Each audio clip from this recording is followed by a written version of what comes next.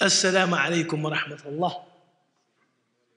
It is a great honor and a great privilege to be anywhere that's not 2 degrees and freezing when you're in Chicago and it's February. But since being here in the Bay, mashallah, I've been meeting with lots of community members, lots of brothers, lots of sisters. And I'm always blown away by the hospitality. I'm always blown away by the friendliness, the amity that I experience from Muslims in the Bay. And this trip has been no different. So I just want to express gratitude for that. I think that it's one of those blessings that you experience continually, but we tend to take it for granted. You know, I remember, funny story about this. I was sitting at Masjid Azhar, and I was talking to this one Egyptian brother who his entire Islamic education consisted of him sitting in Masjid Azhar and just studying in the ruwaq of Azhar, those side classrooms of Azhar. And he was an incredibly worldly man because of his, exposure to many different people, many different teachers, many different disciplines, many different cultures. So one day I said to him, Wallahi, it's amazing that every group of people excels at something. And I said, look at the Germans, Handasa, engineering. And I said, look at the Japanese, Technologia. I said, look at the Americans, Sana'at al-Asliha, right? Weapons manufacturing. Right? I said, نحن كالمسلمين ماذا نتفوق فيه? I said, as Muslims, what is it that we truly excel in? And he looked at me and he said, شرب الشاي, drinking tea. لا يفوقنا في ذلك أحد. Nobody is better than us at that. And then we laughed a little bit. And then he said, no, seriously, ضيافة, hospitality. This is one of those tawabi', one of those kind of, this is a sibgha, a defining characteristic, a stamp of our community that is still very much in existence, still very much being demonstrated until the present day. So jazakumullahu khair. The topic that I was given to discuss this evening was racism. And to attempt to discuss racism in a single sitting is very ambitious, but this is what the program organizers had in mind, and this is what we will attempt to do, inshallah. And I just have a few seemingly scattered ideas about this that I would like to share, and then we can open the floor and have some conversation, inshallah ta'ala. The Prophet sallallahu alaihi wasallam said in an authentic hadith, Inna fil jasadi mudgha. In the body there is a lump of flesh. In fasadat, if that lump of flesh is corrupt, fasad al jasadu kullu, the entire body is corrupt. Wa in salahat, salahat al jasadu kullu. But if that lump of flesh is pure, if that lump of flesh is sound, then the entire body is sound. One of the things we can conclude from this beautiful, comprehensive prophetic statement is that every act of beauty that we see from people, every act of dignity, every act of humanity, every act of friendship, every act of splendor, dignity, all of those adjectives, they first come from a human heart. Likewise, every act of ugliness, every act of barbarity, every act of unjustifiable violence, every act of harshness, that also emanates from a human heart. And I find that in our context, when we discuss the scourge of racism, as it was titled for tonight's program, we very rarely talk about the spiritual sickness that underlies, that undergirds racism. There's abundant talk about racism as a sociological phenomenon. Abundant talk about racism as a historical reality. What I'm curious about as a Muslim, and I think this is what we have to offer to these conversations. It is all too often that Muslims approach issues that are controversial or issues that are being discussed popularly, and we think that we have to choose a side. Am I on this side or am I on this side? Whereas I would like to see some tawsi'ah. I would like to see us broaden some of these discussions. I would like to see us make some original contributions to some of these discussions. So when we think about racism, there's a lot of precedent that we can draw upon from the Quran and from the Sunnah of the Prophet sallallahu alaihi wasallam. But nothing occurs as striking to me than the story of Sayyidina Adam alayhi salam and Iblis, a shaitan. Right? That shaitan, and we know this from the exegetical literature, is worshiping Allah subhanahu wa ta'ala among the angels, but he himself is not an angel. He's one of the jinn, right? But in the intensity of his worship and in his proximity to the divine presence, he was like one of the angels. But when Allah subhanahu wa ta'ala created Adam and told shaitan to prostrate, and this is a prostration of ikram, not a prostration of ibadah. The angels prostrated, but shaitan refused to do so. And he said, Ana khayrun min, I'm better than him. Many of the mufassirun, right, contemporary mufassirun, right, Ibn Ashur, he mentions this was the first instance in creation of somebody arrogating themselves on the basis of their physical constitution, on the basis of how they were created, on the basis of something purely arbitrary. This was the first instance of that. In the created order was shaitan's, Ana khayrun min, I'm better than him. And he cites nothing as merit. He didn't say, I'm better than him because I'm more intelligent. I'm better than him because I'm more devoted. I'm better than him because I was created from fire and he was created min teen. This is his, justification, his basis for disobeying Allah subhanahu wa ta'ala. And there's a very lively discussion in some of the tafsir literature and in some secondary, I guess you could call them khawatir, kind of spiritual reflections on this encounter. The most striking, in my estimation, is by Ibn Ata'illah in his book At-Tanwir fi Isqat At-Tadbir.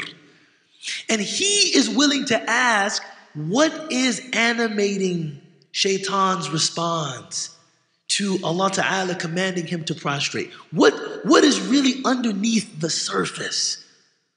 And he says, it's insecurity. That somehow shaitan believed that Adam being promoted or Adam being elevated inherently meant that he was being demoted. Inherently meant that something was being taken from him. That he was losing something in Adam being honored.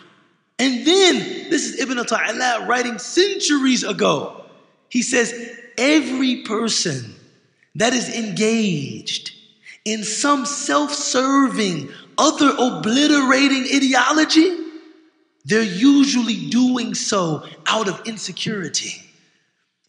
And insecurity always comes from a mindset or a worldview of scarcity. That you believe that what God has is scarce. That if somebody else is esteemed, you are being demoted. If someone else is celebrated, you are being insulted. It's this idea of scarcity, right? It reminds me of the hadith of the Prophet sallallahu alaihi wasallam, where a man entered the masjid and urinated in the masjid, right? And assuming this to be an intentional desecration of the sacred space, some of the Sahaba, radiyallahu anhum jami'an, they wanted to attack the man. And the Prophet ﷺ, he said, no, leave him. And the man finished urinating. And then the Prophet ﷺ called for a sijlum min al-ma. I memorized this hadith, right? Because I've never heard the word sijl used for like a pail. I remember that hadith. Sijlum min al-ma. And the Prophet began with his own blessed hand, alayhi salatu wasalam, to clean this man's urine. This isn't what we're talking about tonight, but I remember as a young boy attending church, hearing stories of Christ cleaning the feet of his disciples, and how impressed I was with that. And I'm still impressed with that. But here you have the Prophet sallallahu alaihi wasallam cleaning the urine of his Sahaba radiyallahu anhum jami'an wa sallallahu alaihi wasallam. And then he asks the man, "Ma hamala bika an tabula fil masjid?" What has caused you? Like literally, what carried you? What brought you to the decision to urinate in the mosque? And the man explained that I didn't think that this would be improper. I didn't think that this would be inappropriate. It was just jahala basita, just simple ignorance. There was no intention to desecrate any sacred space. There was no intention to be an exhibitionist, and no, he just really didn't know. And the Prophet ﷺ explained to him that this is the masjid, and it is to be used for dhikr and qira'ah of the Quran and salah, and it is not appropriate that we use it to relieve ourselves, qada al-haja. And seeing this example of prophetic magnanimity, that he was wrong, and the Prophet ﷺ treated him with great sensitivity and great kindness, the man was moved to say, "Oh Allah, forgive me and forgive Muhammad for anything he may have done, but don't forgive anybody else," because he could feel how much they wanted to attack him. And the Prophet ﷺ, he said, لَقَدْ حَجَّرَتَ شَيْئًا وَاسِعًا. Truly, you have made a vast thing constricted. And so people that gravitate toward these self-serving ideologies, they want to limit the favor of God. And they want to exclude some people from enjoying God's. One of my teachers said that human dignity is a God-given fiat. It's something that God gives. Allah Ta'ala says, لَقَدْ كَرَّمْنَا بَنِي آدَمَ. Truly we have ennobled all of the children of Adam. That means that human beings possess an inherent nobility. All of us. And yet there is an insecurity that leads us to try to exclude some from that, because in excluding some from that, maybe we feel that we're preserving something for ourselves. So really, in my extrapolation from some of these classical sources and the story of Iblis in the Quran, I think that what is really undergirding racism, this very pernicious evil, is a very deep kind of insecurity, right? Allah Ta'ala says in the Quran, يَا أَيُّهَا النَّاسِ إِنَّا خَلَقْنَاكُم مِّن ذَكْرٍ وَأُنثَىٰ وَجَعَلْنَاكُمْ شُعُوبًا وَقَبَائِلَ لِتَعَارَفُوا إِنَّ أَكْرَمَكُمْ عِندَ اللَّهِ أَتْقَاكُمْ إِنَّ اللَّهَ عَلِيمٌ خَبِيرٌ. O humanity, we created you from one male and one female, and we spread you intentionally into nations and tribes so that you would come to know one another, right? In one translation, لِتَعَارَفُوا إِنَّ أَكْرَمَكُمْ عِنْدَ اللَّهِ أَتْقَاكُمْ. Truly the most ennobled of you in the sight of God are those that possess the most God consciousness. And God is knowing and informed. That's the most common translation of the ayah. That's the translation of the ayah that we see on all of the brochures, in all of the books about the position of Islam vis-a-vis racism. There's another translation of the ayah. I was sitting with a teacher of mine at Azhar, and he said, another way to render this ayah is إِنَّا خَلَقْنَاكُم مِّن ذَكَرٍ وَأُنثَىٰ وَجَعَلْنَاكُمْ شُعُوبًا وَقَبَائِلَ لِتَتَعَارَفُوا. Right? But the first ta is mahboof. The first ta is omitted. Just like ta'awunu ala birri wa taqwa. It's tata'awunu ala birri wa taqwa. So this is something established in the Quran. لِتَتَعَارَفُوا. So that all of you together will know. إِنَّ أَكْرَمَكُمْ عِنْدَ اللَّهِ أَتْقَاكُمْ. We were made into diverse nations, diverse tribes, so that we would know that in most of our virtues, we share them. In most of our mahasin, we share them. Right? There are intelligent people that are black. There are intelligent people that are white. There are moral, well, that's actually the end of the ayah. There are inventive people that are black. There are inventive people that are white and other. But what the only substantive differentiation is on the basis of taqwa. And racism, to my mind, is a system that tries to incentivize people to deny the mahasin of some. It's a system that, when I think about very practical examples of racism, I think about how if we see someone and we notice that they are in some way experiencing mistreatment. They are in some way experiencing oppression. At least they are complaining of being oppressed. Racism is that desire to say, no. It's something inherent to them that leads to them being in this position.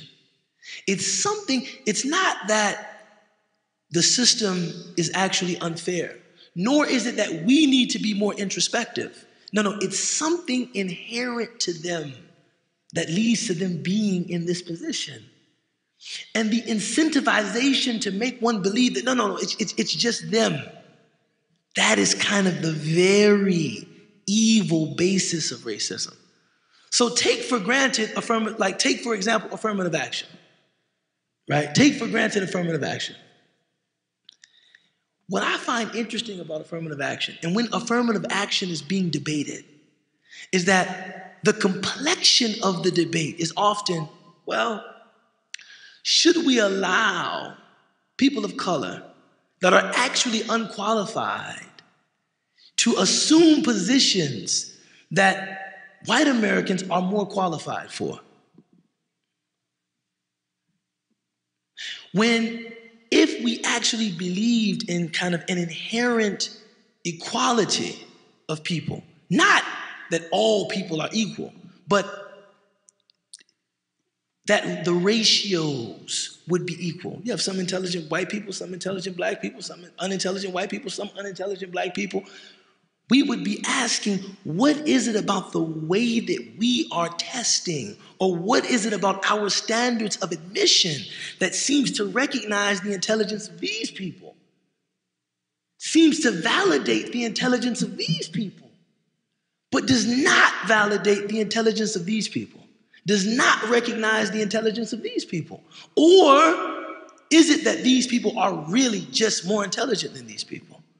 See, racism, to my mind, is when we're unwilling to look and say, okay, people have mahasin, people have intelligence is something, equally distributed among people. Beauty is something equally distributed among people. Being hardworking or work ethic, this is something equally distributed among people. Worth, value, these are things equally distributed among people. So if we are testing in some way for these qualities, then the ratio should probably reflect the ratios of the society. If we believe, and if they don't, then what is going wrong? What is happening?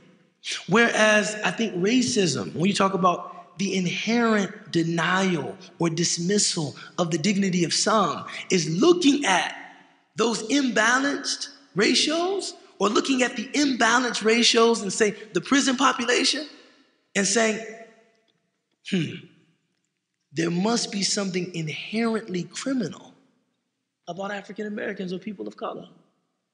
There must be something. There has to be, because they disproportionately make up the prison population. No, I don't believe that.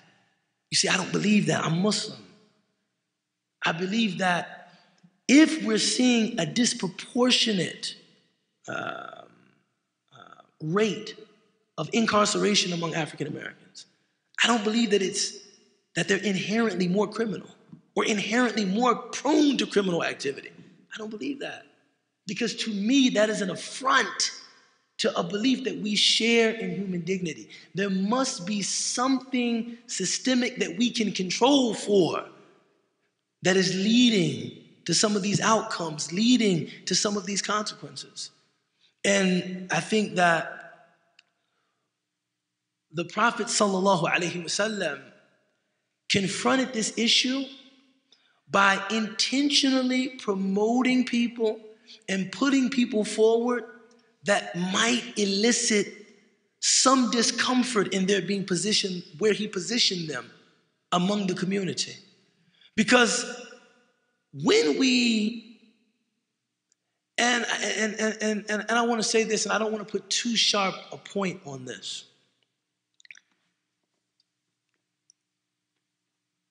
To some degree, racial bias is almost inevitable. I myself have recognized within myself certain instances or examples of racial bias or cultural bias or ethnic bias. To some degree, it's inevitable. So like, I live in Chicago. And in Chicago, the Hispanic community is mostly a recently arrived immigrant community. And a lot of the positions in labor, manual labor, some menial tasks, although every kind of work dignifies, you'll often find Hispanic brothers and sisters performing those tasks. And I remember going to Denver for the first time, and my wife, Allah yarhamuha, was getting a 6-week checkup, and the physician was Mexican. And I said, SubhanAllah, a Mexican physician. Wow. And she looked at me and she said, is that unusual to you? And I said, well, being from Chicago, you just don't see a lot of Mexican physicians. But I never realized that maybe if if that had been my situation for long enough, maybe I would have believed that maybe Mexicans were inherently incapable of becoming medical doctors. I never believed that. But it would be very easy for that lack of exposure to elide into a committed belief, to elide into a bias. Say, oh, yeah, right? That can happen almost naturally. It's like when I was in Egypt, most of the white or European people that Egyptians experienced were tourists. So these are people that are coming to the country with disposable income. They're probably of the wealthiest and most educated of their societies, et cetera, et cetera. And most of the sub-Saharan Africans they saw entering Egypt were refugees, people coming, seeking a better life, often working in labor. And I realized that some of their perceptions of Africanity and Europeanness was just based on that very limited window of exposure that they had, right? Some of that is almost inevitable. It tends to happen from time to time. One must recognize that this is just the limitation of my experience. This does not say anything about the inherent value or certain, inborn characteristics that people possess.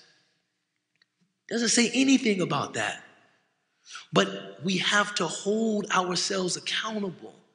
And we have to be willing to at least probe and to think about some of these ideas that we have imbibed, and we have accepted as true. And they might just be extensions of a very, very limited experience, right?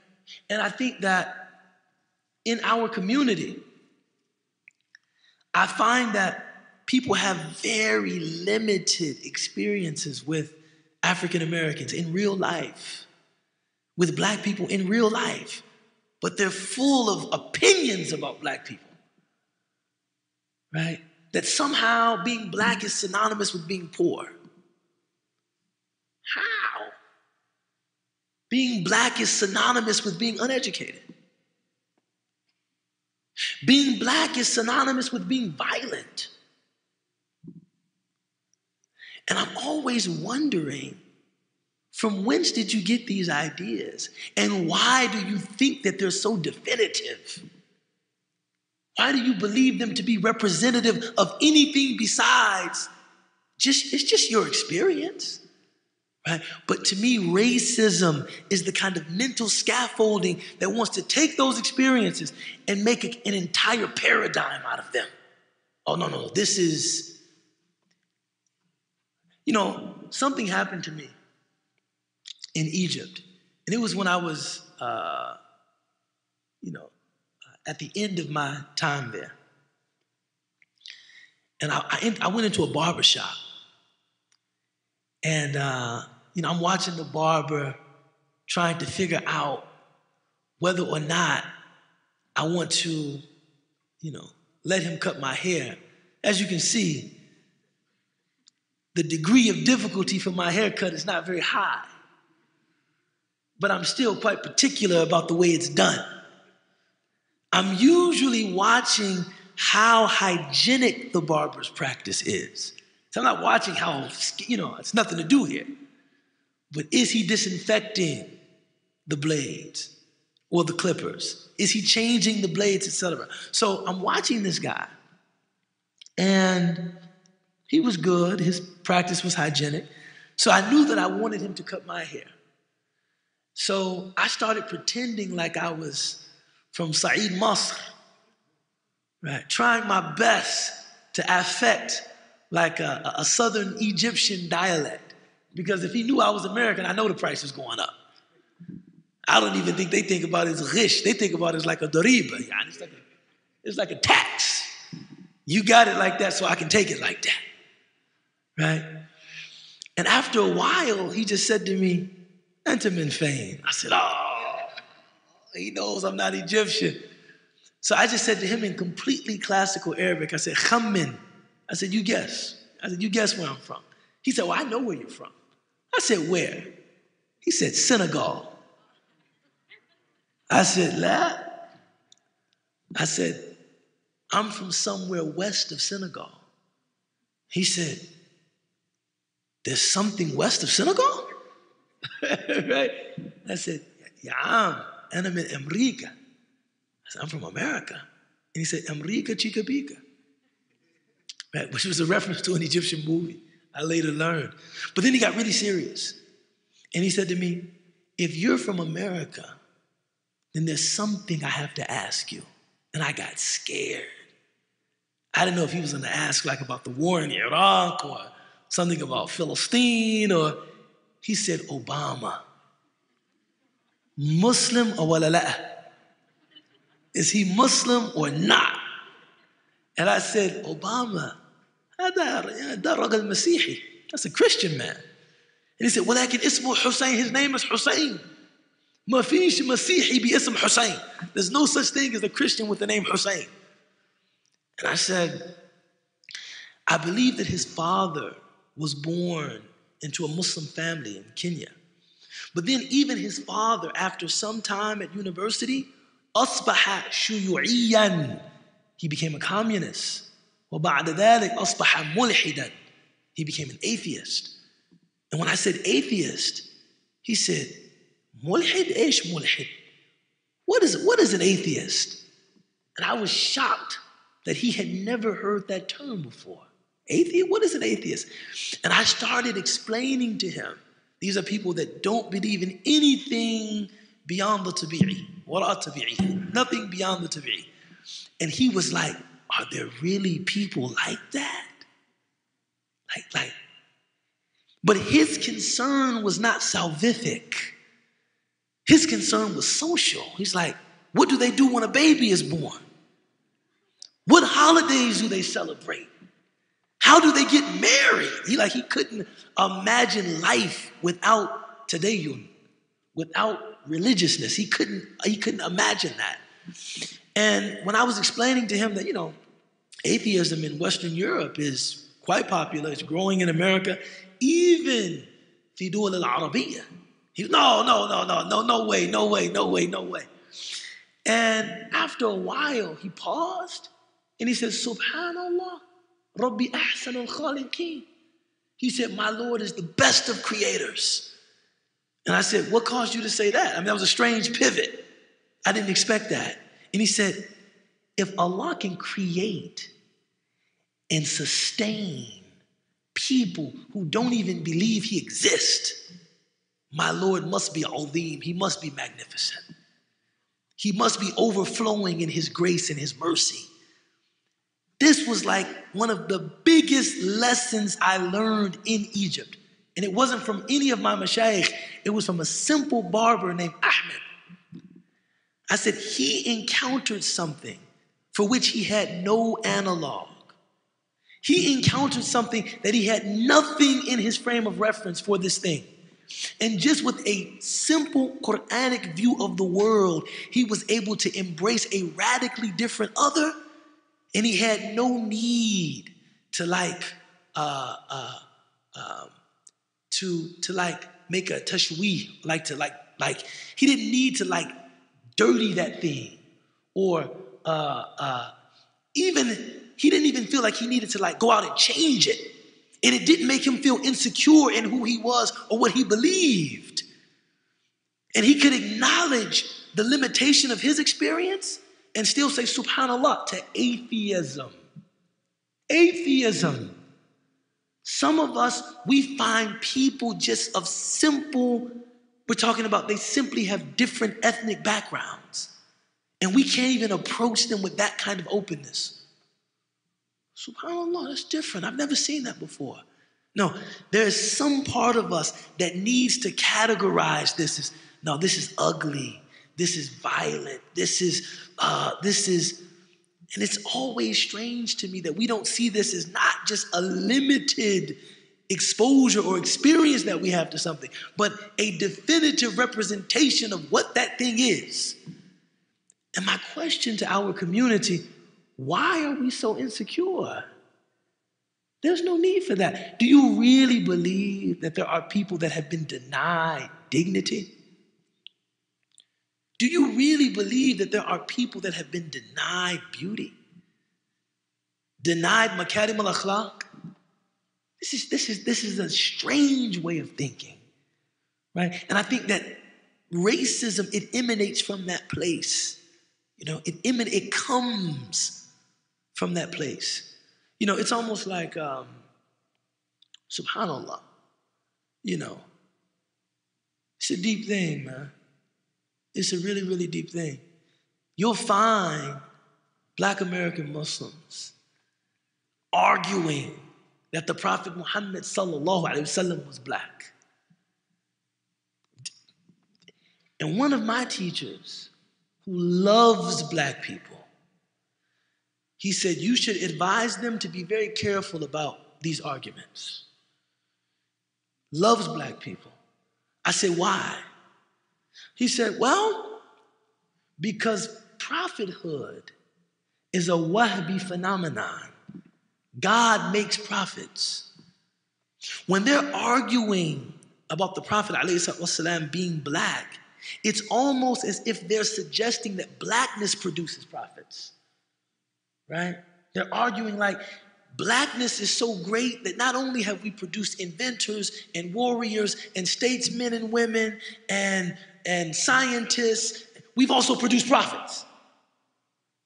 When blackness does not produce prophets, God makes prophets, right? But then he said, and this is what is key, what kind of insecurity might they be feeling so that they feel this argument necessary? You should tell them that blackness has produced great inventors. Blackness has produced great statesmen and women. Blackness has produced great scientists. Blackness has produced great warriors. Blackness has produced people of the highest levels of genius and intelligence and brilliance and beauty. You don't have to do this in order to feel it's already there. لِتَتَعَارَفُوا إِنَّ أَكْرَمَكُمْ عِنْدَ اللَّهِ أَتْقَاكُمْ. Truly the most ennobled of you in God's sight are those that possess the most taqwa. Because in all of those other respects, people have those things. God has been generous in his grant of those things to people. My teacher was essentially saying, there's no reason for that. Like, you don't have to do that. To feel as though there's some naqs, there's some deficiency, that by proving that the Prophet ﷺ was black, that deficiency is then covered. There is no deficiency. There is nothing inadequate about blackness. There is no deficiency.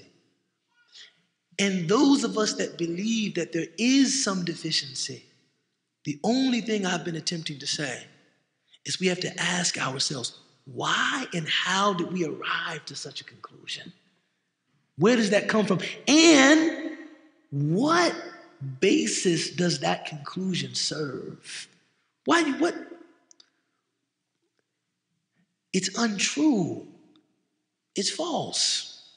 So in conclusion, this is really uncharted territory, because I think that I would like to see more writing about racism as a spiritual illness. There's much writing about racism as a historical phenomenon, as a social phenomenon, but as a spiritual illness. What is it? Where does it come from? And how do we cure it? Because, people secure in what God has given them, there's no need to deny what God has given anyone else. There's no need to do that. You don't need to do that, right? And I think that, the Muslim community in America really has no choice but to take aim at this issue of race. There's no such thing as being racially agnostic in the United States of America. Right? You can't be colorblind. And even, I mean, this is what I was, like, this is exactly what I'm talking about. In terms of, there is no inadequacy. So it's like when somebody says, you know, I don't even see race. I just see a human being. Now, why would you need to say something like that? What? I don't even see, I just see a human being. And I'm thinking, so what, he's like a platonic essence now or something like that? It just, he doesn't have physical characteristics. What do you mean? No, it's because in your mind, blackness is synonymous with undesirable, right? Blameworthy characteristics. And you're saying, I can see past his being black, and I can see past her being black, and I can see, a dignified human being worthy of respect. But why is blackness something you need to look past? Why can't you just see an intelligent black woman? Why can't you just see an intelligent black man? Why can't you just see a morally upright black woman, a morally upright black man?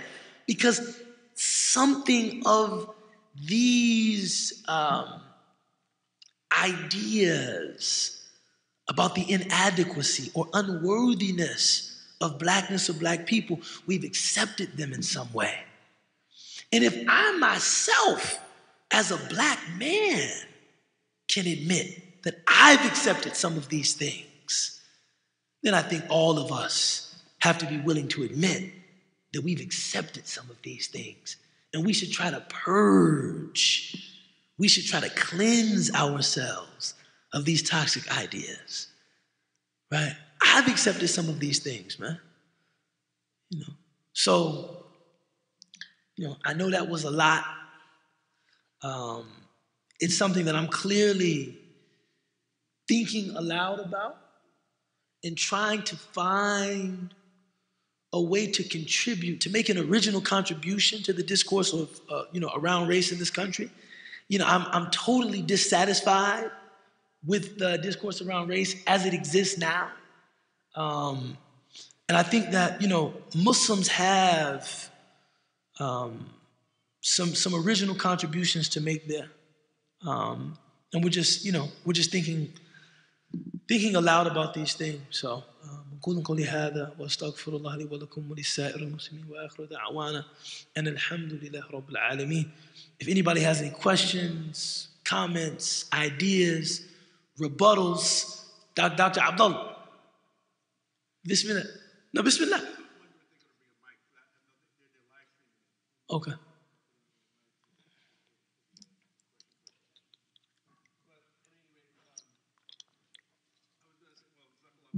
Mm.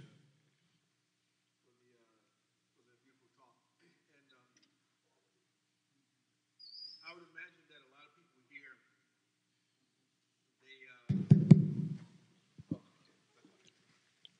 Assalamu alaikum.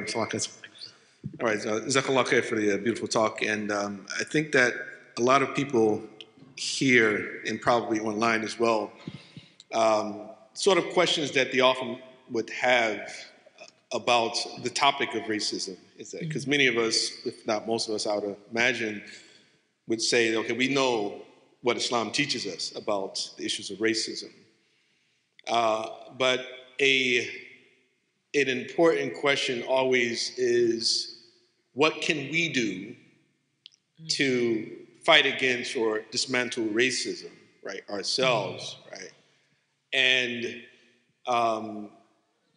you haven't really, spoken about like your definition of racism, what really constitutes racism. Often people think of racism as being sort of like a one-way street, and in particular directed towards blacks, and especially if it comes from whites, right? Mm-hmm. So the question, I guess I would say would be, and of course I'm asking with my own sort of ideas in mind, but how can Muslims contribute to ridding society of, I guess you would say, racial bias? And does that necessitate that we actually tear down any particular other races that are, that we deem to be somewhat undeserving of the type of compassion that we want to show to the less advantaged or less privileged parties in society. Bismillahir Rahmanir Rahim. I think that the first thing we have to do is just commit to a level of introspection that might make us uncomfortable. I think questions of race almost inevitably, make us uncomfortable. So that when we recognize that there is a kind of perception that we've been deeply impacted by, whether it's we're talking about race, so of blackness, for instance. When that shows up in our personal experiences, are we willing to call it out? Because sometimes it's unsettling that if, for instance, and sometimes, like, I'll just speak to my own experience, right? If somebody is presenting something to me, like say like a real estate broker, right? If it's one of my people, I find that I'm listening much more closely, trying to find some discrepancy in what was said earlier and what's being said now, right? But if the real estate broker, and we're purchasing commercial real estate, is white, I'm not listening as closely. Like when I recognize that I'm a black man in myself, I'm thinking, so do I really believe that my people are less square dealing? Like what, like I can recognize that in myself. Like, and my wife might tell me after we finish meeting with the broker or meeting with, a particular vendor, man, you grilled the black guy. You were asking him all kinds of questions, almost as if you didn't believe what he was saying.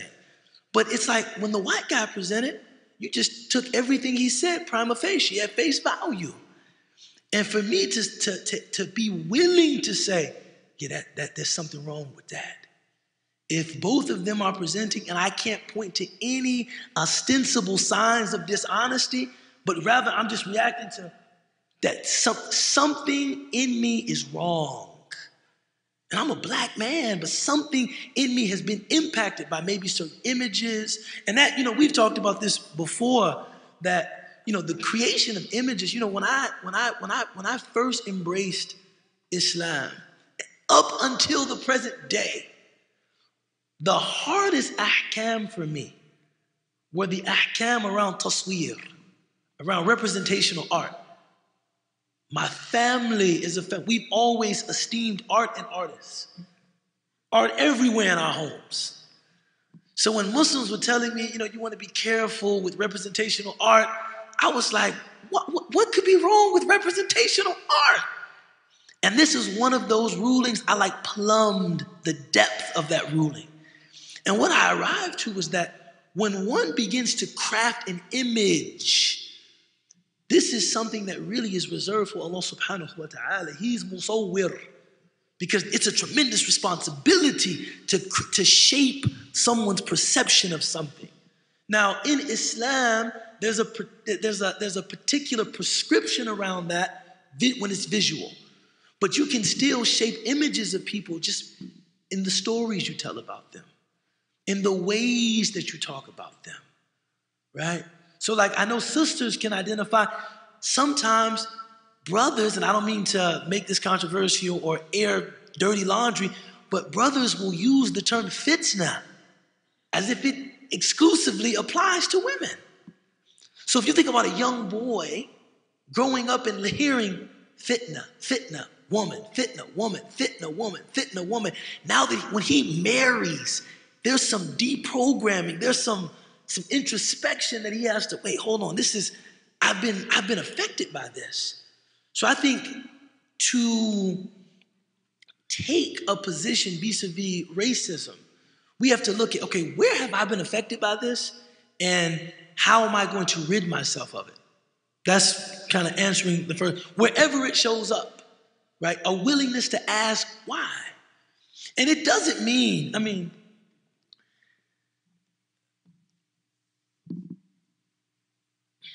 I'll put it to you this way.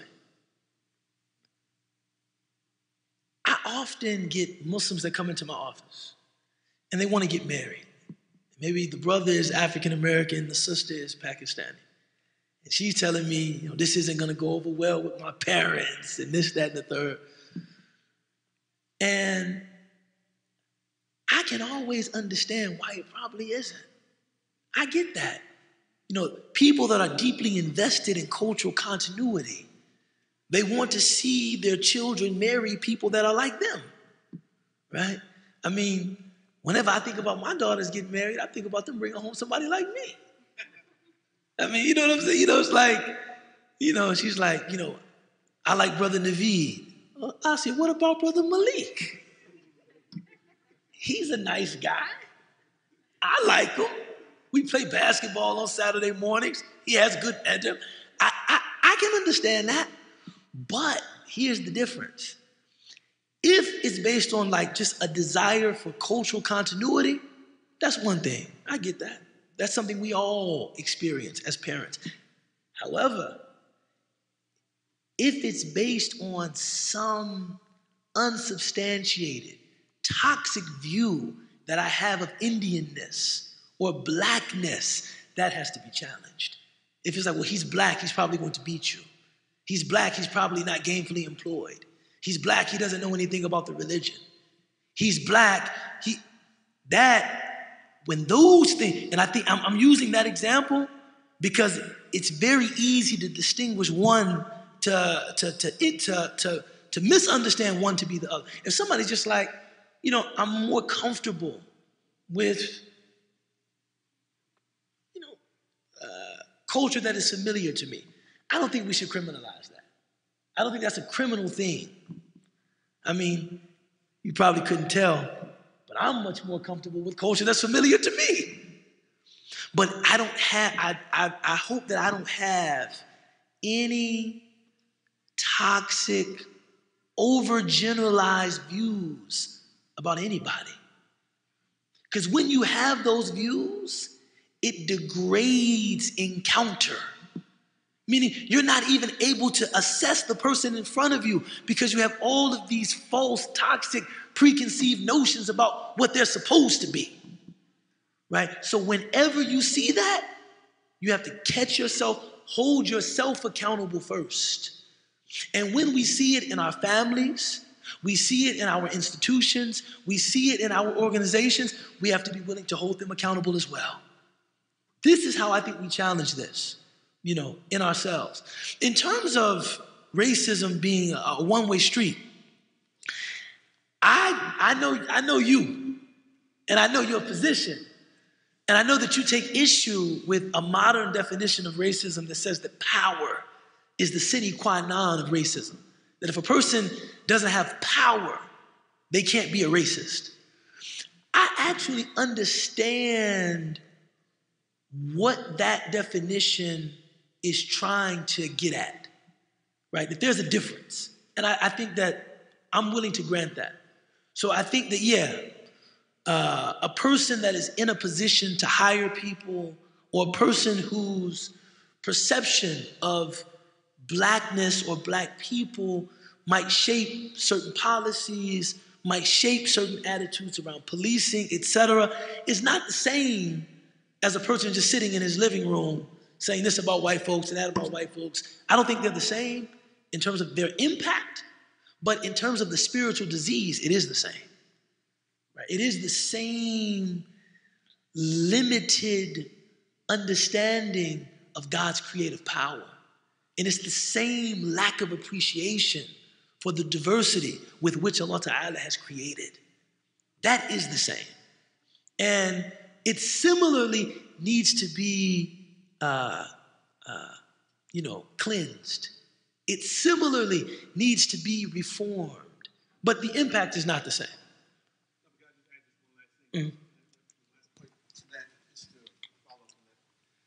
And I agree with the distinction as well, right? That be having a position of power, anything to do to someone that the other can't do is also, is something true. No one can deny that. However, we also have to disabuse ourselves of this idea that only whites have power, right? Yeah, of course. And actually, that's what I want to get at is that so we are moving in this anti-racism movement, and with Muslims deciding we have to take a side on the issue. That fundamentally what we are doing are embracing the idea that only white people can be racist because only white people have power, which are that was to your point, Dr. Abdullah. That's why I wanted to start with myself. But I'm just a teacher. But what if I was a law enforcement officer? Right? What if I was? These images have been devastating to black people and white people alike in terms of the consequence of accepting a lot of these images. And, some of them are just false. A friend of mine was in California, but not in the Bay. Not in the Bay. And he was leading Salat al-Tarawih.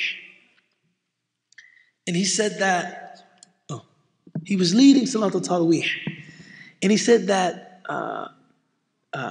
during the day, a black man who appeared, by his clothing to be a vagrant, wandered into the masjid, asked for some food. They gave him some food. He started asking questions about Islam. They started answering his questions. After about 2 hours of talking, he decided he wanted to embrace Islam. So he embraced Islam right there. And they said he stayed all the way through Maghrib, Isha, and Tarawih, his first day as a Muslim. He's still at the masjid after Tarawih. He said, one of us lost a cell phone. We start looking around the masjid. Where's the cell phone? Where's the cell phone? Where's the cell phone? And he said that we were fighting with every ounce of our iman, the su'ul dhan, the bad opinion that this man had taken the phone, right? But my friend said that some of the brothers were like, look, let's get real. He took the phone. You know how it is. Come on, man. You know how. And he said, just as one of them was threatening to call the police on the man if he didn't produce the phone, somebody looked and said, it's under the mimbar. The phone is under the mimbar. And he said, man, it was the most awful feeling he had ever had in his life. And I said, when he told you that he didn't take the phone, why didn't you believe him? He told you he didn't take the phone. He said, I don't have it. I said, what prevented you from believing him? Was it that he appeared to be indigent, or was it that he was black? And he said, it probably was both. Right? Now, this was a friend of mine telling the story. I appreciate his honesty. Right? But in that moment, he could have called law enforcement. And I don't know what they would have done over a lost cell phone, right? But it might have made that man's life a little more difficult, right? So recognizing that, man, we have all been impacted. Oh, by the way, the person was black.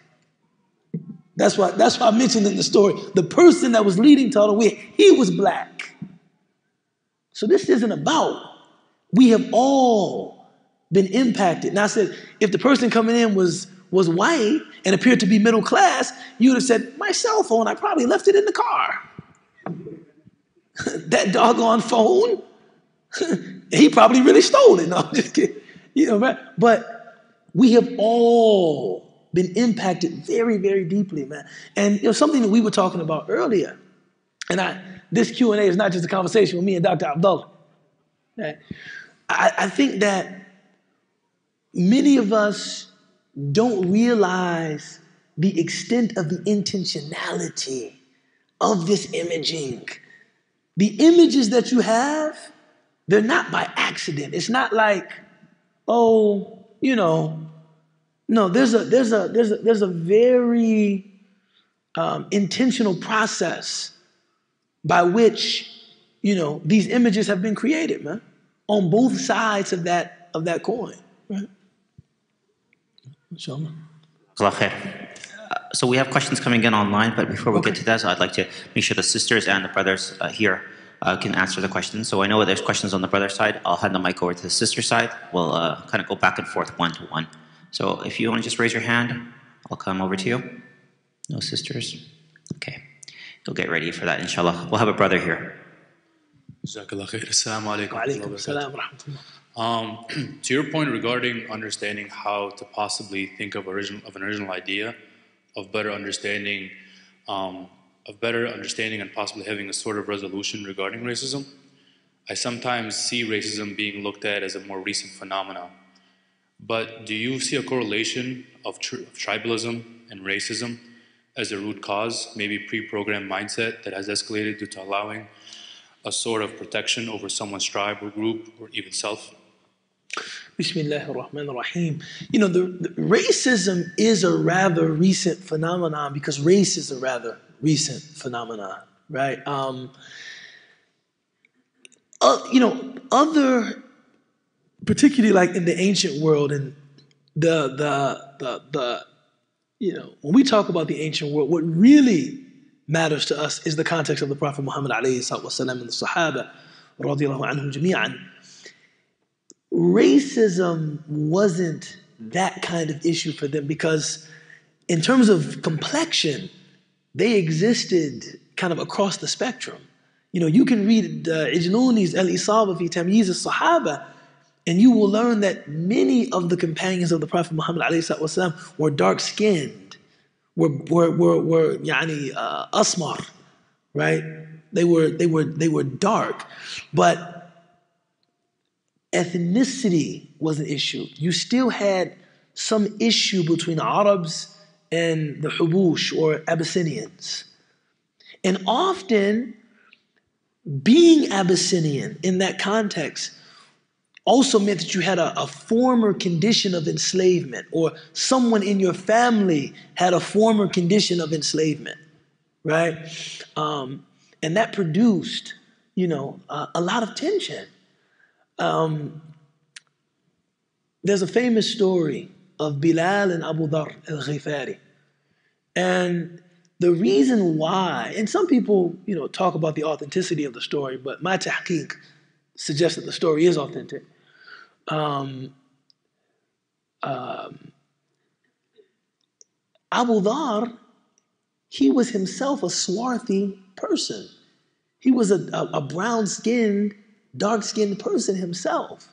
But when he said to Bilal, Ya Ibn as-Sawda, son of a black woman, many people say he was referring to his mother's condition of enslavement, right? And that is something that would naturally produce tension. I say most of the struggles that people have experienced, intramural struggles in society, it's always about us, them. Who is us and who is them? Right? How do we define us and how do we define them? And that always produces,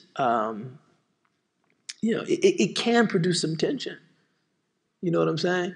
I think that racism is just a modern iteration of that, right? And race serves a distinct purpose. Blackness is an invention, just like whiteness is an invention. It's not. There's nothing biological that takes somebody that has dark skin that's Sri Lankan and somebody that has dark skin that's West African and says they're the same race. There's nothing, right? So, but race is socially very real. So in a sense, like the context of race in America has made race, comb is race, it's racial now. Just the context has made race something very, very real. But it's not, self-serving, other obliterating ideologies and worldviews, not new at all. Not new at all. Not new at all. And I think it's important too. I get in some trouble for this. I get in some trouble for this. But I think it is important to humanize racism. Not to condone, but to say, look, this is something that without the guidance of the Quran and Sunnah, a human being could very easily fall into, right? Just on the basis, like I said, just experience, like, just even like that something is munkar. I don't know what that is. It makes me feel like strange, or it's it makes me feel uncomfortable because I'm unfamiliar with it. And I think that the Prophet ﷺ, there are direct references from his seerah where he saw things that were culturally unfamiliar, but he was not threatened by those things. Right? He wasn't xenophobic. He wasn't, what is that? So like the famous story of Banu Arfidah, who they were a tribe of newly converted Ethiopians. And they were in the masjid of the Prophet ﷺ on the day of Eid, right? Yawm Qusun, they were doing like choreographed kind of exercises, right? But it's kind of like, it's choreographed. So they're doing it in unison. And they were saying, Muhammadun nafsun tayyiba. Muhammad is a pure soul. Allahumma salli ala Sayyidina Muhammad wa alihi wa sallam. And Sayyidina Umar radiallahu anh was very uncomfortable with this. Some people say it was because they were doing this in the masjid. Some people say just that kind of celebration was culturally unfamiliar to them. And he started to throw husat, like little small pebbles. Some people translate he was throwing sakhrat, like he was throwing like boulders at them or something, just trying to get their attention to say, stop, stop. And the Prophet ﷺ stopped Umar and he said, carry on, sons of Arafidah. I want people to know that, there is a space for levity in this great religion. Sallallahu alayhi wasallam. But I think that these are the things that really cut racism off at the root. And that's what I was attempting to kind of elucidate in my presentation is you don't have to be insecure about something that is foreign to you. So that now you have to categorize it as less worthy, ugly, bad, violent, negative. Just say, subhanallah. That's why I was telling the story about the Egyptian barber. Just said, man, I've never seen that before. I've never seen people do that before. Subhanallah. Right? But I mean, but also too, some of that, that deep identification with people, it takes time. It's not something that happens immediately. I lived in Egypt for 5 years. Do you know how many times I got cheated in taxis and how many bean sandwiches I had? No. But the day before I left, the day before the Arab Spring, I was sitting in a taxi cab in Egypt. And I said to the taxi driver, Husni Mubarak ده مش رئيس ده ملك يعني ما فيش الرئيس يمسك الحكم 30 سنة. I said, there's no such thing as a president that holds the reins of power for 30 years. He's a king. And the cab driver said to me, Husni, عم Husni ده مش رئيس ده مش ملك ده نصف الإله. He said, Husni Mubarak is a demigod. Like, he's not a king, he's a demigod. And we started laughing, right? The next day, the Arab Spring happened. People in Tahrir, it was crazy. I couldn't believe what I was seeing. Now, at the time, I was taking my final exams. 5 years, and, my first wife, she died in my 3rd year. She's buried in Egypt now. Allah yarhamuha, may Allah have mercy on her. So getting to the end of this degree, this was hard, man. So I came into the house, I was so angry, I was frustrated, and I said, man, I've been in the sweltering desert, breathing in pollution for 5 years, and now you want Sakut al-Nidam? Let me finish my finals and then you can tear the whole thing up, man. Just let me get my degree, what I came for. And my roommate, he said to me, he said, Ubaydullah, these are our brothers and sisters, man. And they have been suffering under tyranny for 30 years. They're raising their voices, articulating their demand for popular sovereignty, and all you can think about is your narrowly defined goal of being in Egypt. How petty of you. How selfish of you. And I said, you're right.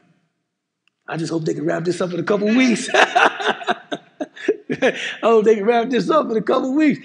But what I realized in that moment was that distance, that is some of what it means to be an immigrant in a place. That even though I prayed with Egyptians, learned from Egyptians, I didn't really identify very closely with them. So that when this happened, it was just a nuisance to me. Man, what is this? Right? And I understand that some people come to this country with a similar mindset, with a similar frame of,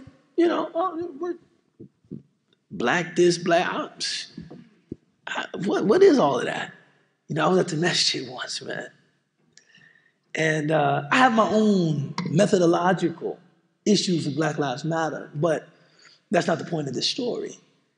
After Juma, a brother came to the front of the masjid, gave some announcements, and the last announcement he said, we're chartering a bus from this masjid? He was completely incredulous. To go downtown for a Black Lives Matter rally? And then he said, I don't know why this is important to us. We're white. My daughter looked at me and said, Dad, he's not white. Right? But however he defines himself, he defines himself. Wallahi, I know that badly. I don't, right? But the point was, there is still a distance there that he doesn't even see. Like, how is this relevant to me? How does this, all this racial talk, what does this mean to me? Something has to click. When we begin to see, no, this is relevant to you. If you're going to be, it's impossible to be in America and this not be relevant to you. This is relevant to you. It's relevant to you because you wouldn't be here if it weren't for the civil rights movement. It's relevant to you because Black American Muslims are one of the only historical Muslim communities in a Western industrialized nation that is not considered an immigrant community. It should be significant to you. But I realize sometimes it takes some time. It takes some time. So I think we have to be, we should not condone, but we have to be patient in allowing some of that transformation to take place, Other questions? So sisters, there's a Sister Nimra's right there, and she's waiting for you. So just raise your hand, and she'll bring the mic to you. I want to give you an opportunity. There's questions on the brother side and online. If there's anybody who has a question, just raise your hand.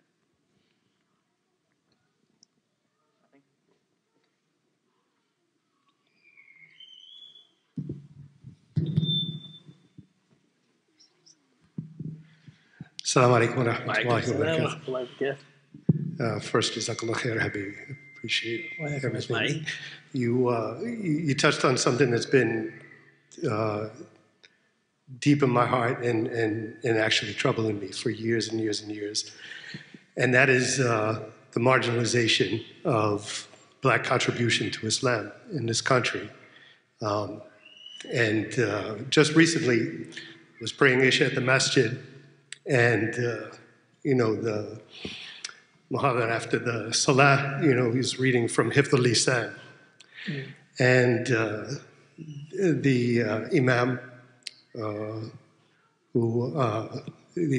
who was an immigrant, he said, he's talking about the importance of guarding your tongue. And he said, if you get pulled over by a police officer, he said, sometimes we get angry that we got pulled over by he said, but just be polite and just be nice. And, and more times than not, everything's gonna, he said, most of the problems that we have because we're rude to the police and this and that. I'm sitting there and I'm saying, yeah, right, yeah, you can imagine what so Allah forgive me, my usual reaction to this is to get angry, So the talk was about hifd al-lisan, so announcement. I shut myself up. I didn't say anything, but as descendant of people who worked in social activism in this country, my cousin who was a major contributor in the SNCC movement in the Bay Area, the concept of being an ally is important. So I'm asking you, how can I help in these situations? Because the reality is, the majority of these masajid in the United States don't appreciate the fact that we're talking about almost 140 years of African American contribution to the establishment of Islam in this country. Islam wasn't established by any other ethnicity. When MSA was established in the 50s, I think, when the first MSA started to be established in the 50s, African Americans in this country had already been practicing and establishing Islam in various forms for 3 generations. MashaAllah. Your comment reminds me of this article I read from a young scholar from the UK, and the article was probably very intentionally incendiary in its title. He said there was never any black contribution to Islam. And I was like, of course, you're going to read it after that. He said, because when you say a black contribution to Islam, you make it sound as if there is the central Islamic activity and black people are contributing to it. He said, their activity was the central activity. They didn't make a contribution. All of that scholarship, all of that civilization building, like they were involved in the main formation. It wasn't like there's this main formation and black folks made a contribution. No, they were involved in that main formation. So his article, he said, don't talk about any black or African contribution to Islam. No, that was, they helped shape what Islam became as it emerged onto the world stage, right? I think similarly in the United States, for a long time, you could say there was never a black contribution to Islam. What black people were doing in the name of Islam, right, in various capacities, that was Islam in America for all intents and purposes. That's what Islam was in America. So it's no contribution. I think that, non-black Muslim communities coming to America were put in a position that they really didn't ask to be put into, right? You have people coming to this country, many of whom are not coming for reasons of religion, right? They're really coming for reasons of upward mobility. They're really coming, maybe to escape political repression. But, alhamdulillah, they begin to establish religious institutions. And they just didn't seem interested, and this is my read of that history, they didn't seem interested in investing in what was already here. It's like, why? Didn't seem relevant to them, right? Add to that the Black American Muslim community itself was going through a lot of changes and transformations in trying to kind of define its own identity and how it related to, a more quote unquote orthodox, version of Islam.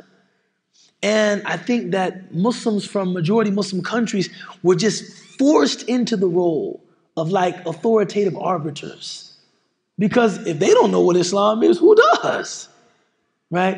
So in many ways, I think, look, you can't say this in Chicago, so I might not be able to get back into my home. I think that loss of authority that occurred in Black American Muslim communities, we contributed to that, man. We effectively disempowered ourselves. And part of that really was buying into the tradition without an emphasis on gaining mastery in the tradition. Like that's, it's like, okay, look, Quran wa Sunnah ulum, Quran and Sunnah and religious sciences. But if I'm going to make this the center of my religious activity, I need to gain some competency in this. I can't make this the center of my religious activity and have to take it from other people, because it'll be very difficult to be self-authenticating in a position like that. And I think only now do we have people that are confident and competent like Dr. Abdullah, like, Imam Zaid Shakir, like Dr. Sherman Jackson, people that can deploy the tradition, but do so in very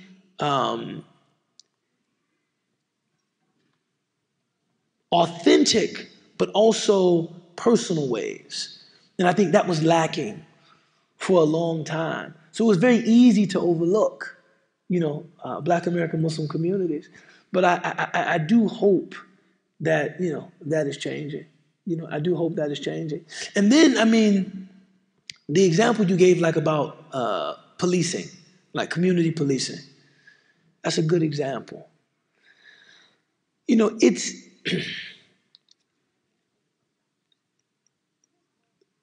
Allah subhanahu wa ta'ala, at least the way that we first translate the ayah, says that He created us in nations and tribes, li ta'arafu, right? Li ta'arafu, basic, just to get to know one another, right? This ta'aruf. One of the things you learn with the ta'aruf is you learn sensitivity, right? You learn sensitivity. You learn, okay, these are sensitive areas in these communities. From my time, I spent my first 2 years studying Islam at a Darul Uloom Madrasa. So I learned certain things about desis that, okay, you don't say that. That's a very sensitive thing. You might not want to talk about that, right? I lived in Yemen. I lived in Egypt. I learned, okay, there's certain things you might not address in that way. And only after significant trust was gained could I say, why do people who I think are like religious people take this stimulant called qat? Like, that seems like incongruous to me. Like you to be so dependent on like a drug. That's weird to me, man. But I wouldn't just come out and say that. Right? Because I understand that trust must be built. Ta'aruf must be done before we can have those kind of, no holds barred conversations. And to me, that's an extension of respect. But you find people, they will enter Black communities, even though they aren't of the community, and just air opinions about, police this and police that, and, education this and education that, and crime this and crime that, family this and family that. And I'm just like, you're my sheikh and I love you, but you got to slow down. You got to slow down. We haven't even approached the substantive merit of what you're saying, because what you're saying may have some substantive merit, but you got to build some trust first. I can't just come into your house and, let me tell you about white people, man. This is the thing about white people. Wait, hold on now. Wait a second. We just met you. Hold on now. So I think a lot of this, it would be interesting to me how those conversations look after trust is built. How those conversations, it's like, a very publicized thing, right? And I don't want to get into that. I'm in the Bay. But if somebody says something about the deterioration of the Black family, and we were having this conversation in my living room, and trust was there, I think this is something we should talk about. But if that trust isn't established and you just say, yeah, this That's not important. This is what's important. Well, oh, wait a second now. It's not that what you're saying is substantively wrong. It's like, hold on, wait a minute, just respect. And I think that's a part of ta'aruf. That's a part of ta'aruf.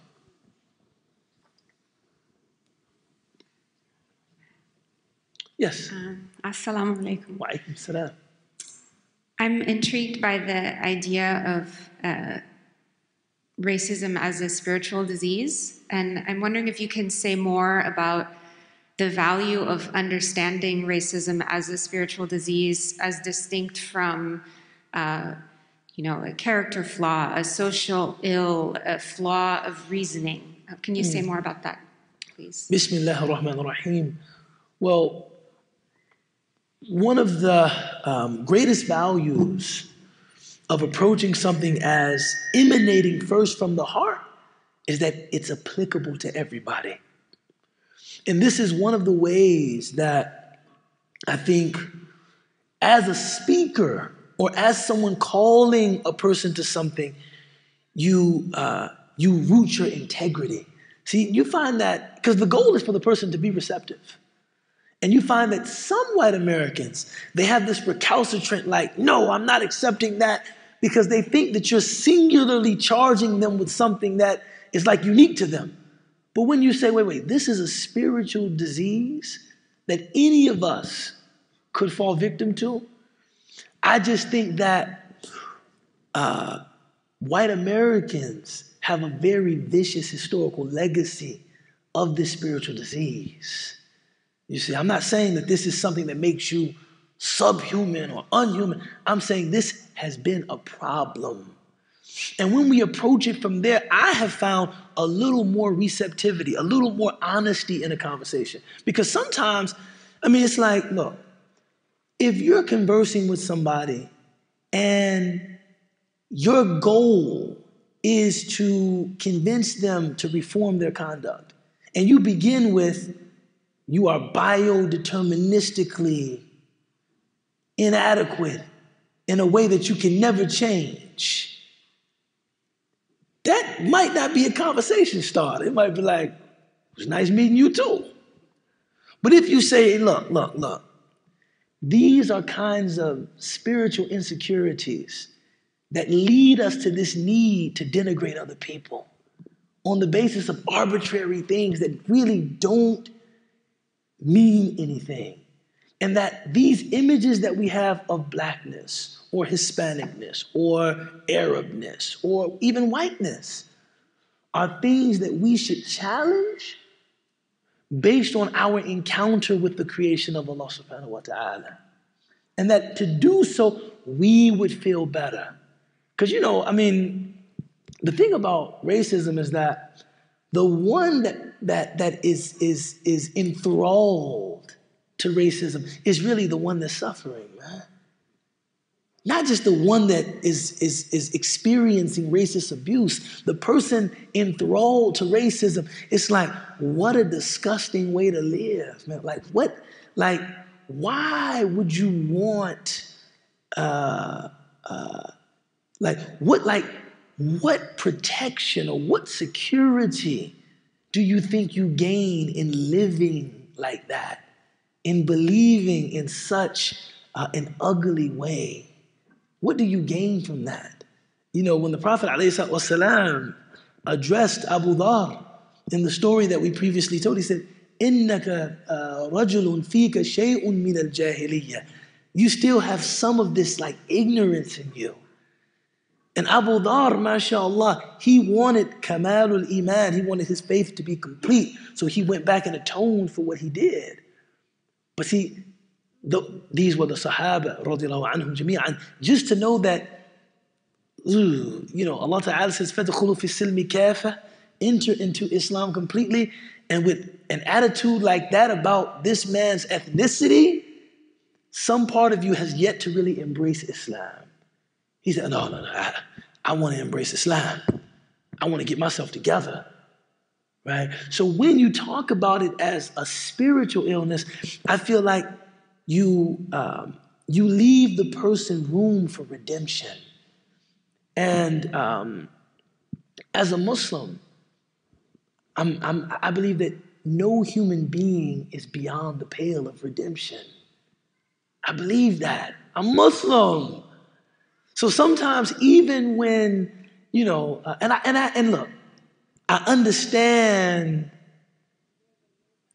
the need for catharsis. I get it, man. I get it.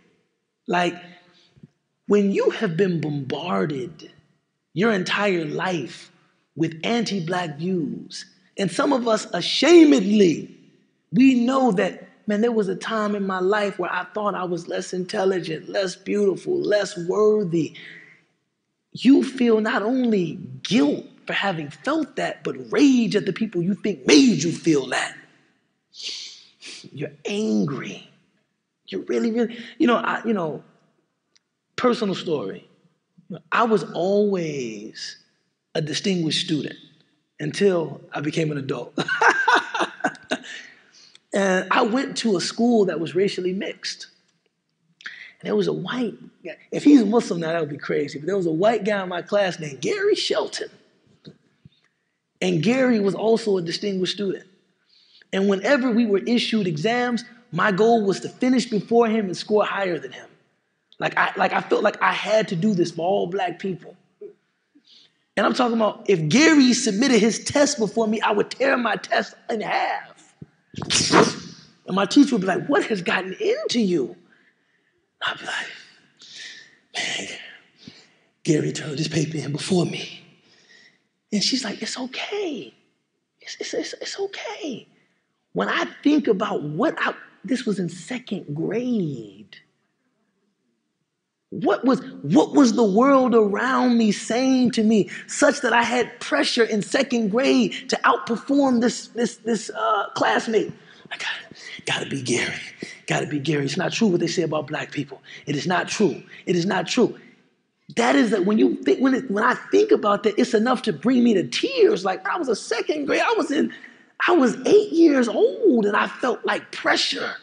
I gotta do this for my people. As an 8-year-old boy, I understand. I guess what I'm saying is that I understand like that feeling of rage and why we gravitate toward the most scathing critiques of white supremacy and white people. And it's something they can never get rid of. And this is just who they are. I understand why we would gravitate toward that. But I just think the call of Islam is something higher than that. I really believe that. I think Islam is calling us to see these are spiritual illnesses, and there are spiritual cures. These are spiritual illnesses, and there are spiritual cures.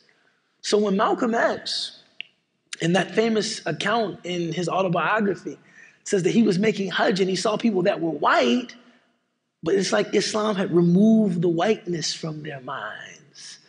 That was a very mubashir, very straightforward way of saying, man, I met people that they seemed cured of this thing. Right? And an admission from Malcolm X that a cure is possible.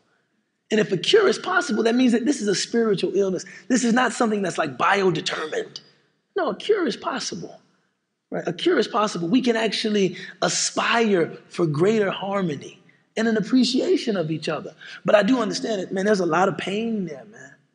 There's a lot of pain there. There's a lot of pain there.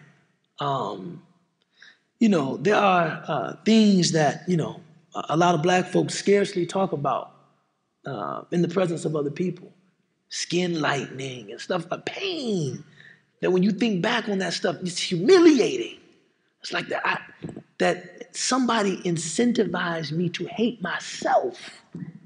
Damn, subhanAllah, what? How? And I'm a creation of Allah subhanahu wa ta'ala.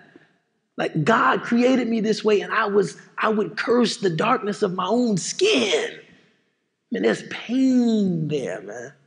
But I think in approaching it as a spiritual illness, I think you'll find people more receptive, and you leave room for a spiritual cure. I think that's the main, advantage. you know, as opposed to talking about it as just something historical or something, you know, sociological. And then the other part of it, it's true. You know, in the jasadi mudgha, in the body there's a lump of flesh. Everything everything emanates from the heart. Racism too. So the question really is like, man, what is in your heart that would you know, cause this? And there's some very interesting discussion about that. Some people say it's not insecurity, but rather greed. Some people say white supremacy is really just a sub-creation of avarice, of greed, right? That we have to create some, you know, I was doing the shameless plug Zaytuna podcast, right? And I was talking with Professor Muhammad Fadl and Professor Lawrence Januzzi. And in the course of the conversation, they helped me to see that, you know, you had enslavement, you know, in the classical ages of Islam. But enslavement was something that was seen as a part of like the vicissitudes of life. Like it wasn't something inherent to a person's being. It was like they fell into this position, just captured on the battlefield or, right? But in a republic where the government is supposed to be representative of its citizens, the only way you can explain enslavement is that, no, this is inherent to their condition. There is something about them that makes them primed for enslavement, right? And anti-blackness is that is like the genesis of anti-blackness, that no. It's not like this just happens to be. Oh, you know, this happened in another situation, they could be the masters and we could be the slaves. It just happens to be that this is what the situation is. No. Enslavement is inherent to these people. So you have to create all kinds of theories to justify that mistreatment, right? That is legally enshrined and recognized. And anti-blackness comes from there. So some people say it's from insecurity. Some people say it's from greed. You see, we want to enslave them, but we have representative government. We have to explain that enslavement to ourselves. How can you do this if we're supposed to be a republic? Oh, then the racism comes in. You see, subhanAllah.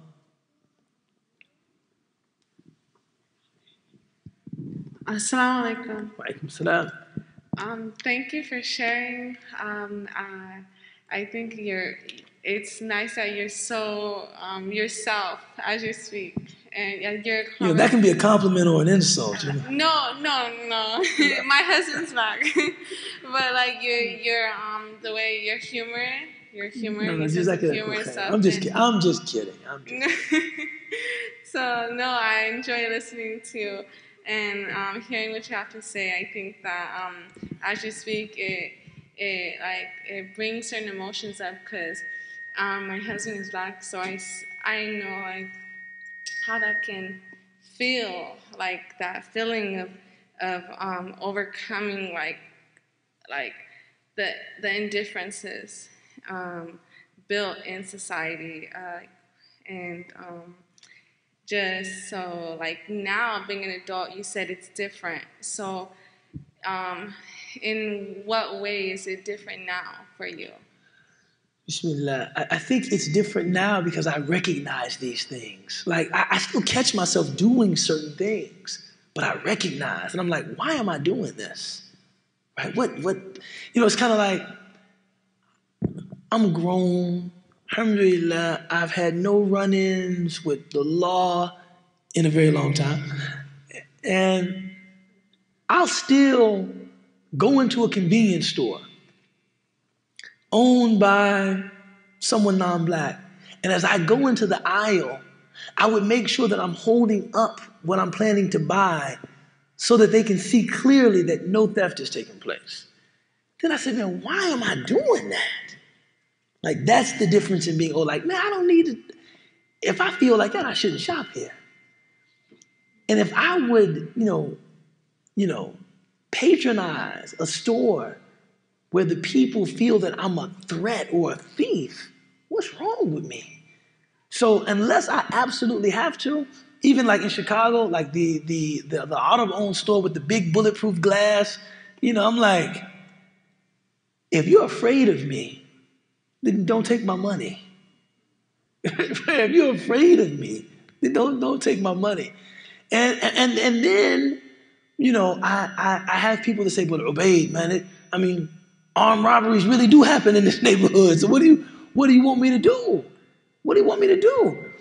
And it's complicated because I have people that I think are like genuinely sincere proprietors and vendors that like, wallahi, I don't have anything against black people, but I'm just trying to protect myself.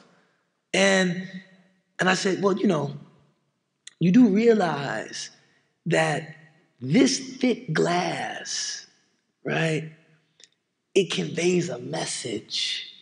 It conveys a message to everyone that comes into that store in that neighborhood, right? Now, for the people that have some criminal intent, maybe it conveys the message, this is not the right place. Well, for people who don't, it conveys this idea that I'm dangerous. People are afraid of me. Even the people that take my money and serve me, they don't even want a modicum of human contact with me. And I think that message is dangerous, quite frankly. And how we bridge, right, your need to be secure with the kind of messages we want to promote in these communities, wallahi, I don't know. It's a dilemma. But one brother's name is Abdullah Hishmi, Palestinian, runs a fish and chicken restaurant in Chicago. We would have these conversations. And then he just said, you know what? And tawakkaltu ala Allah. He just removed his bulletproof glass. He said, man, I don't want to convey to the people that come into my store that I don't respect them, or that I'm afraid of them, or that I want their money, but I don't want to get close to them. 5 years, hasn't been robbed, anything like that. Nothing has happened to him.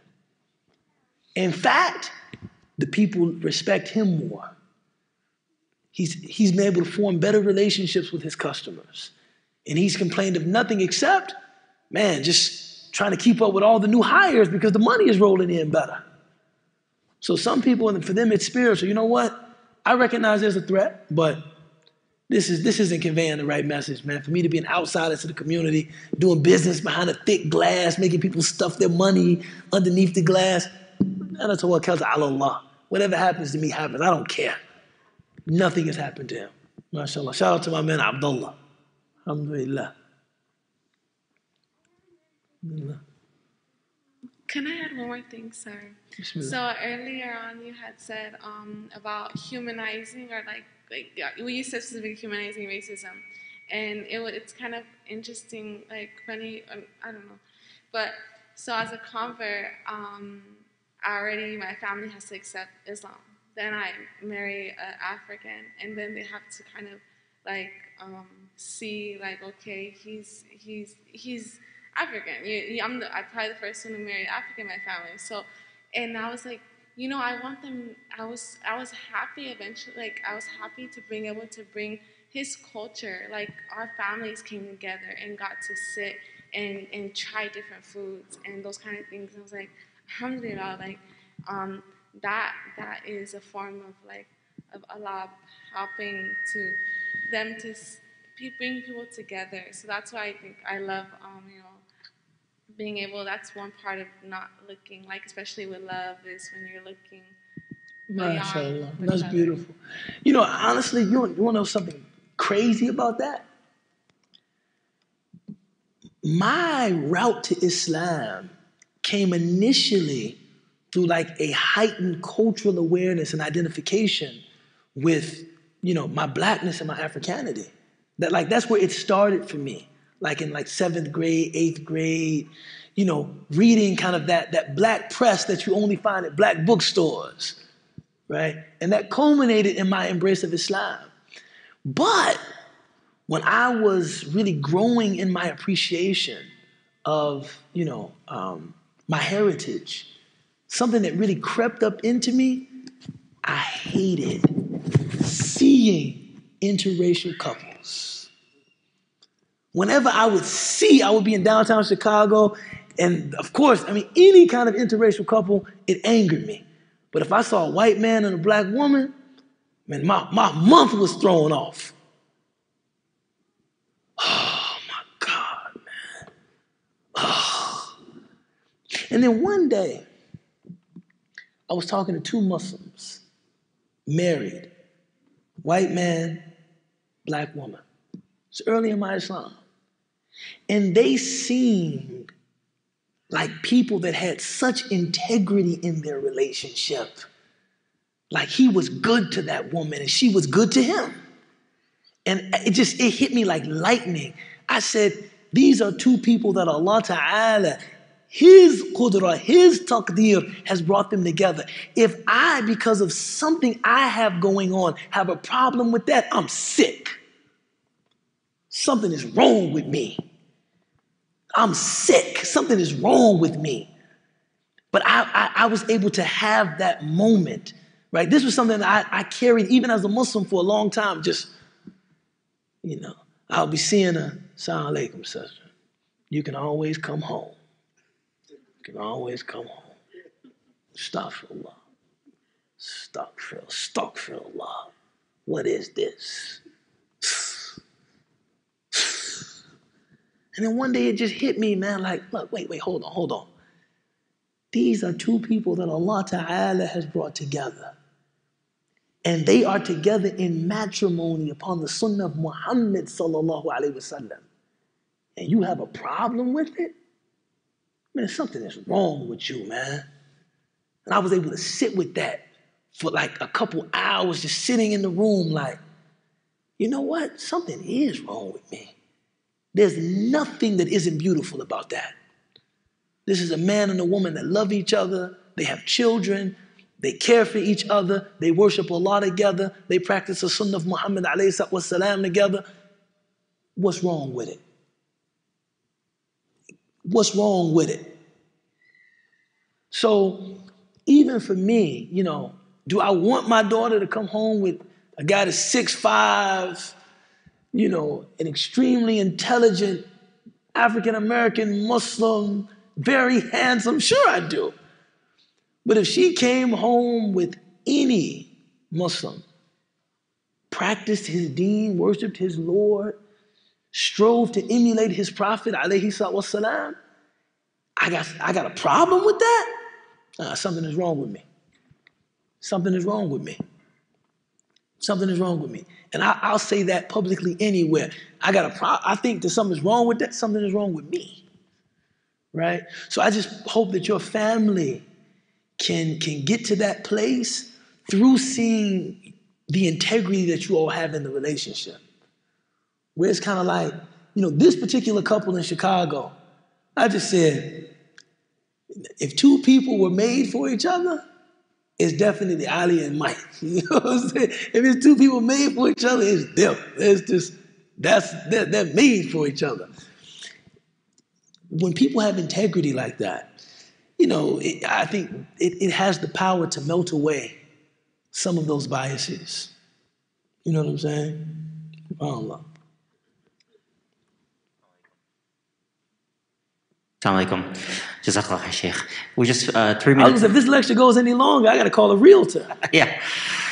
We're just 3 minutes away from Isha, but I do want to give... I'm moving to the Bay.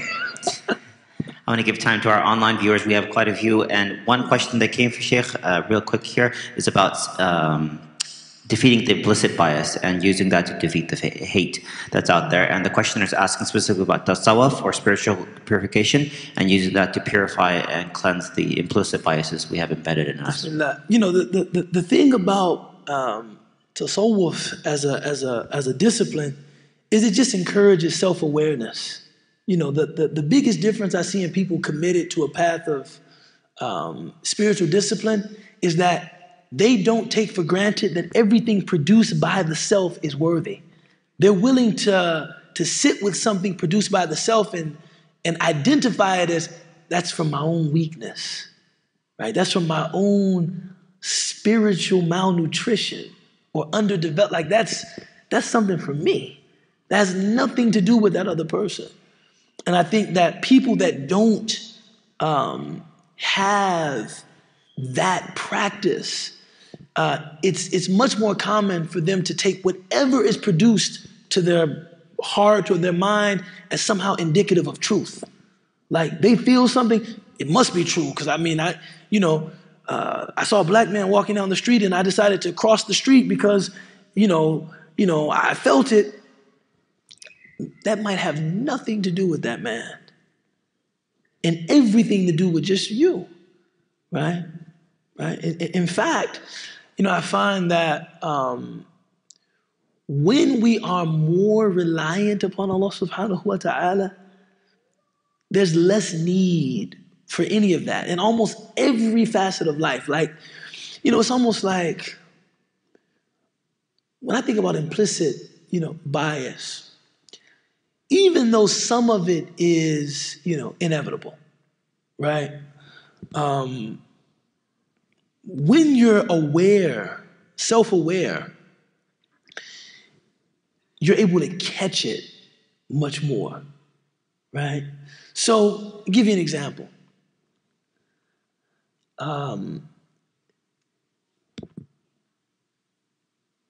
Here's a good instance of implicit bias.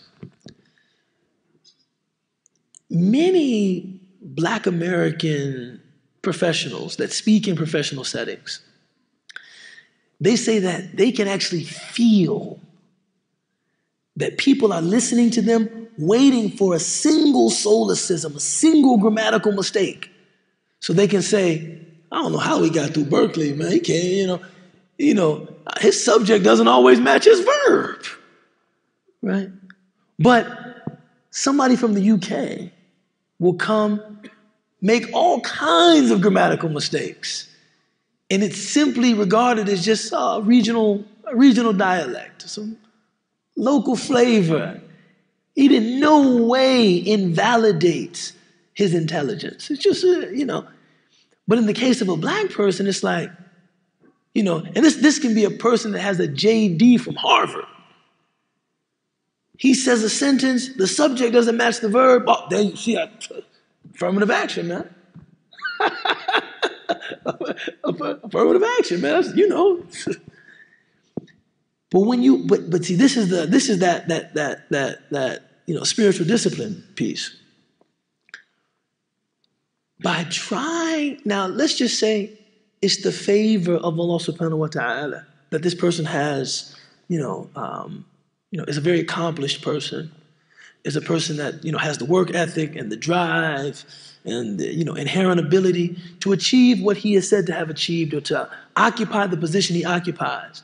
My question is, what do you gain through attempting to invalidate him? Will it make you feel, I don't know, like something has been denied to you that I should be the one in that position? See, that's a spiritual thing. That's a lack of qana'ah, a lack of contentment. Do you feel like, look at this, I'm working under this guy? That's Allah gave that person that. What's behind your need to deny her or deny him? Or why do you want to believe that they're undeserving of what they clearly have? What is that? And this is what I was saying about trying to get back to kind of a spiritual outlook. That what is that? Where does that come from? So like implicit bias, I think is a good place to like, where does that come from? What do you, like, what's, I guess my question is, what's in it for the nafs? A willingness to ask that. What am I getting out of that?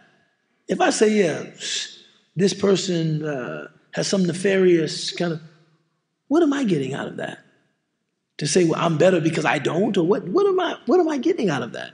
And I think the Tasawwuf will help us with that a lot. MashaAllah. Jazakallah khair. Thank you. May Allah reward you, Sheikh. So really quickly, before we have the Adhan for Isha, I want to mention that Sheikh Ubaydullah Evans, along with Dr. Hayful Yunus, Dr. Rania Awad, Sheikh Rami Nasur, a lot of other local scholars, and we'll be speaking tomorrow night at 5 o'clock at the Hilton in Newark, which is just by Fremont. You can go to mifta.org/circle for those who are watching online to do that. And then for those that are here, you can get 30% off for your ticket tonight by going to the sister and brother there in the lobby, and you can get registered. They did co-sponsor tonight's events. Jazakallah khair. And we'll have the adhan for Isha. Jazakallah khair, Sheikh. Jazakallah. Assalamu alaikum.